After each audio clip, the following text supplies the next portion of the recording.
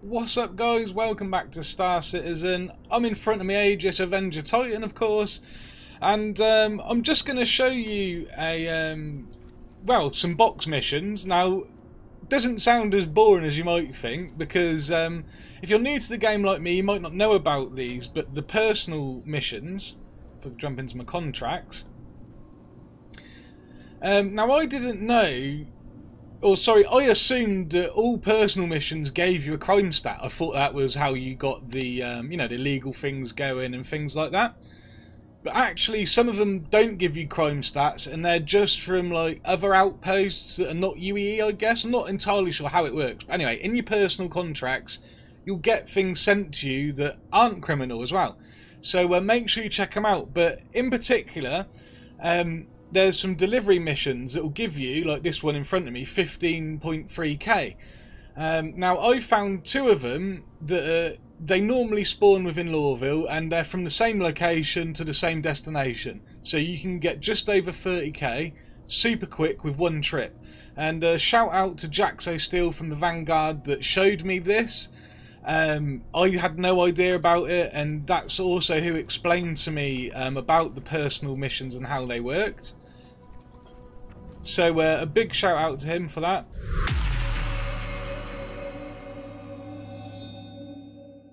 And the reason I'm using the Avenger Titan is because it's a great starter ship, and I just like to use it for things like this to show you why it's kind of worth the money if you're thinking about buying the game. I've said before, you're actually better off, if you're thinking about buying Star Citizen, getting one of the £45 packages or $45 packages with either the Aurora or the Mustang.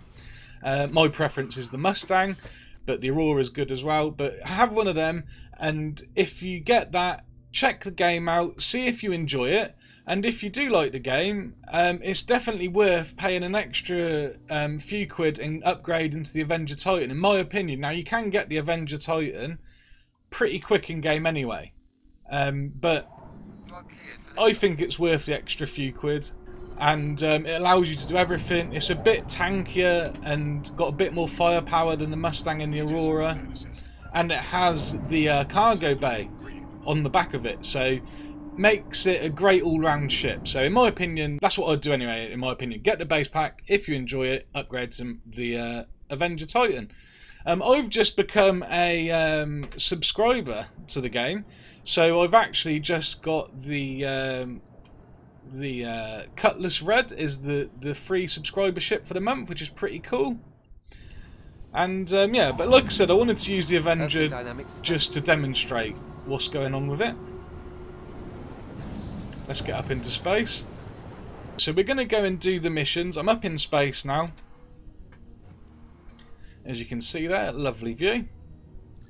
So I'll jump back into here and into the contracts, and like I said earlier, I got the missions ready, and I've got two of them which will take me to pick up a package from Reclamation and Disposal here on Hurston, and then fly them to Lyria to the orphanage. And both of these missions are the same pickup point and same destination. And what's cool about these two is they will respawn. So if you go to Lawville and they're not there, just wait a few minutes, see if they appear in your personal contract page. If they're not there, you could always jump out of the server and jump back into a new one and see if they'll spawn like that, but just give it a few minutes. These appeared straight away when I've logged in for me, just before I started recording. And yeah, so when I've done this, if I fly back to Lawville, they might be there again.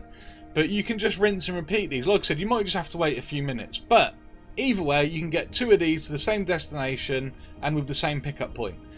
So what we're going to do, we've got them tracked. It doesn't matter which one because we're going to the same place.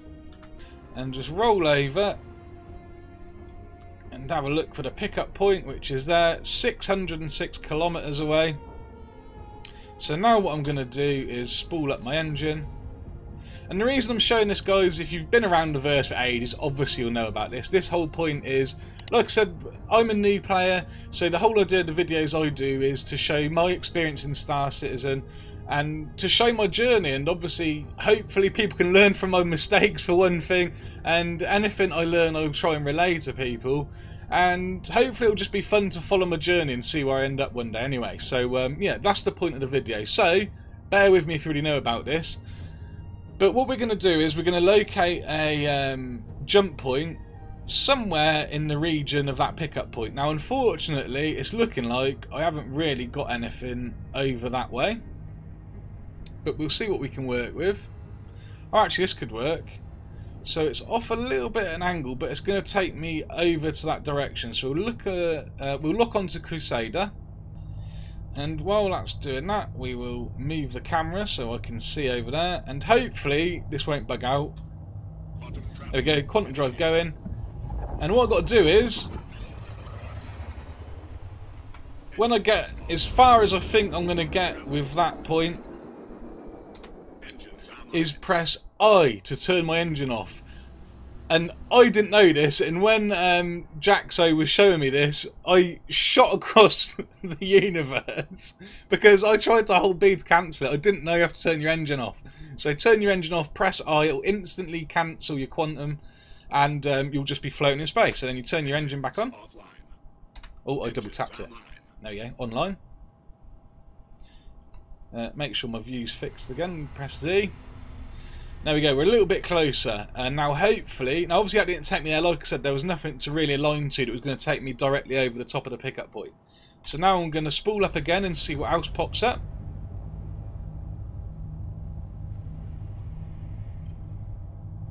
And again, we're not looking too lucky right now.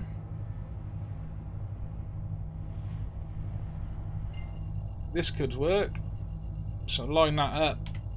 Separate my camera using Z so we can look at the pickup point. Hold B.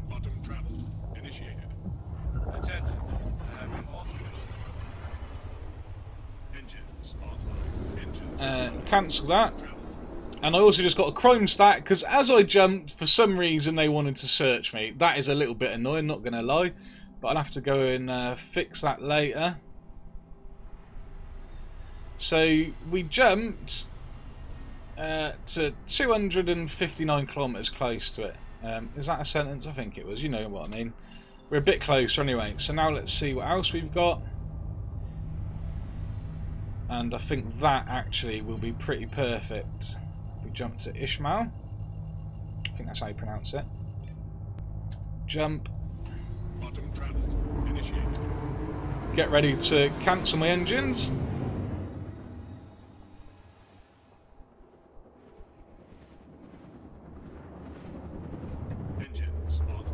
Like so.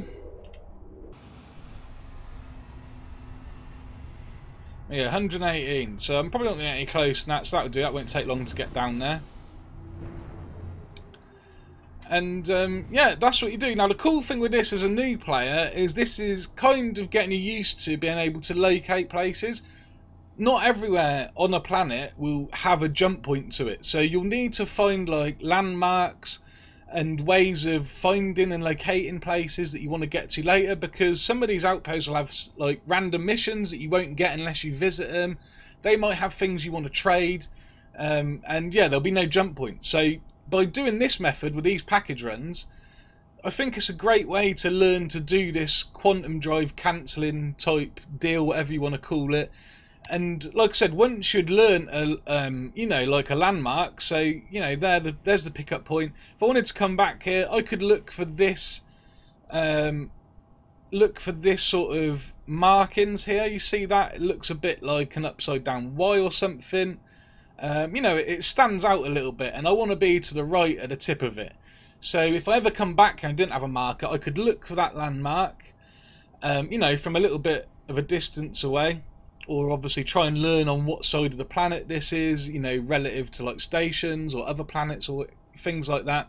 And I could jump past it and cancel my engine when I'm roughly in this area. So I think it's pretty cool for that kind of thing. But yeah, like I said, this is how you do these package runs anyway. So I'm going to head down here. One more little tip I want to point out, because I messed this up when I was with Jaxo yesterday. And I sometimes try and rush to do things, and I'll just dive down at a planet and hope that I can stop in time. And sometimes I get it right and I stop within a sensible distance. Other times I'm going way too quick and I can't stop and I slam into the deck. The best thing to do is to approach at a sensible angle and just slowly come down, descend down into the atmosphere, and try and level out as you go in. You know, just come down like this and then level out. And the worst case scenario then is you'll just fly past where you're trying to get to a little bit too quick and have to slow down, turn around and gently fly back to it. Instead of, like I quite often do, ending up in a big fiery fireball, whatever, a big heap of scrap anyway on the deck. We don't want that. So just take your time and descend nicely into the atmosphere. And yeah, it's something you want to get into the habit of when you start. Just remember it's a simulation game and everything's trying to be as close they can to realistic as far as like physics and things like that go. So just bear that in mind. But again, I'm just letting you know that I have messed this up many a time.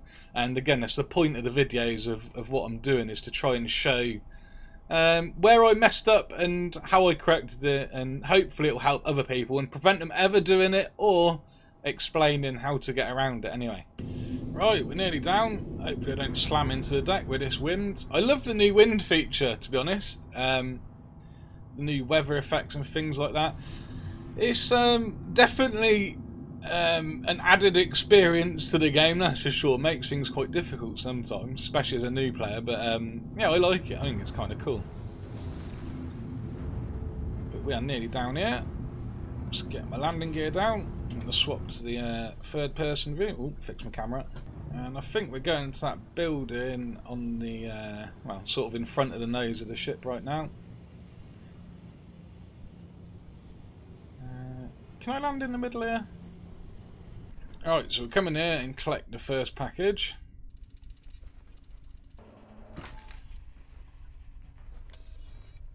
Get that. And I'll go put this in the Titan and then we'll go and get the other one.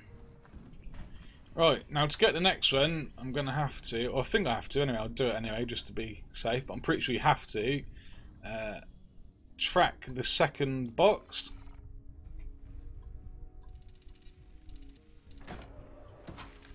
Boom. And that'll allow you to pick up both. And now they're both going to the delivery drop-off over there, which you can see, which is on Lyria. And yeah, cash in for 30k. Right, we're at Lyria, so there's the next point we need to get to, the drop-off point. And same as before. Let me just throttle down a little bit. Not that it really matters, but it's a bit noisy. So yeah, same as before. Spool up. Look for somewhere, you know, somewhere in the region where you want to go. Oh, this might work. So this might fling me all the way around the planet. And I should then be able to stop where we need to.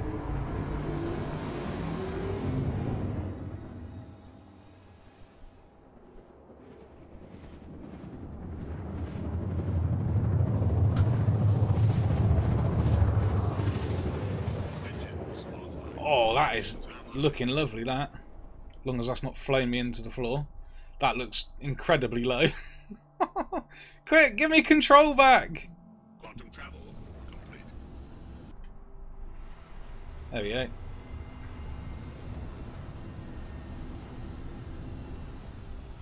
Oh, not too bad at all. I think if I cancelled it a little bit earlier, I could have got within 80 to 90 kilometres, but you know, anywhere around 100 is pretty cool, I think. So this is a nice angle to come in at, actually, as well. What a nice view that is as well. Look at that, stunning. And before we get down there, guys, just so we can see, look, I've got 8.6k. I know it's pitiful. I lost all my money. Not that I had very much. I had just over 100k. I lost it in the just after the patch went live. I actually didn't lose it when the patch went live. I logged in, I played for a little bit.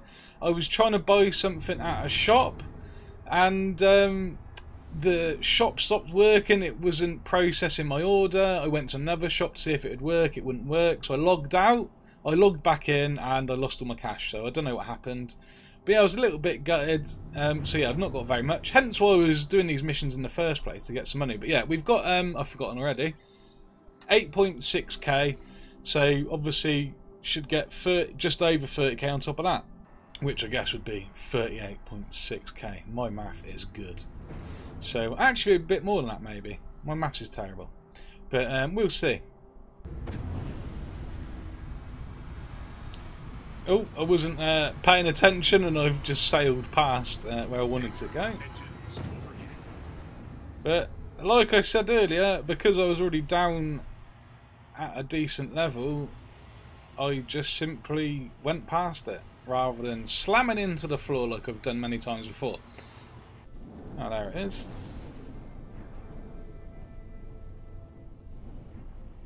That looks like the front stairs, so we'll land here somewhere.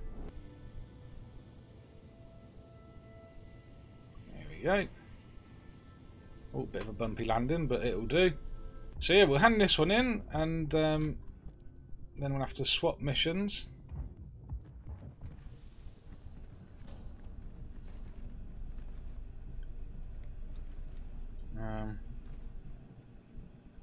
Okay, place. Oh, okay. So that's the first one complete.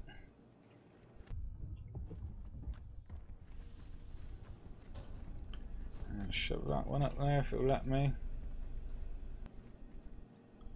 Oh, I didn't swap contracts. Hang on. Got my box. Oh, and that just wants me to place it up here. Oh, this is cool. You've got to place it on a different shelf. There we go. Boom, there we go. That's both of them done.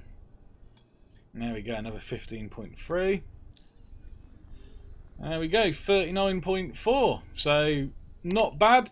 That's taken me probably about 30 minutes. I was a little bit slow and, you know, I didn't get the alignments I needed straight away. So, if you, depending on what missions you were doing, etc., you know, you could get lucky. But the point of these two was that they're both together and we just got 30k for one trip, essentially.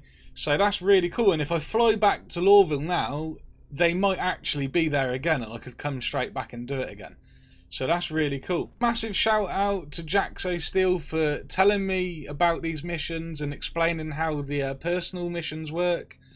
And yeah, just in general for pointing me in the right direction. And if you guys are new to the game, or even if you're not, if you're looking for an organisation that do a lot of events or operations and things, then check the Vanguard out. There's a link in the description below to the website where you can look at all the information to do with the organisation, and there's also the application for joining the org and links to the Discord and all that stuff. So go check that out. I really highly recommend it. As a new player, I've learned so much being in Vanguard already in the last couple of weeks. And like I said, this mission was pointed out to me by Jaxo, who is in Vanguard. And there's a lot of people like him in there that are always willing to help you and take you out and do things, share ships with you, help you earn money, tell you any like little tips and tricks for making money or any other thing to do with the game. And yeah, it's like invaluable almost. And you'll see people online saying about lack of content and stuff in Star Citizen, which I don't believe there is, especially with 3.9's released a lot of new content and stuff. And if you've been playing the game for a long time, obviously I guess then you might have that problem. But I think if you're in an organisation, and if you're a new player, especially if you're in an organisation, it opens up a lot more gameplay to you with the organised operations and big events and things like that like people like Vanguard certainly set up. So yeah, check them out guys, see what you think, and yeah, if you join, I'll see you in the Discord. I hope this helped someone, or you just enjoyed the video, one or the other, or both, I don't care. But either way, I hope you enjoyed the video. Thanks for watching, and yeah, I'll see you next time.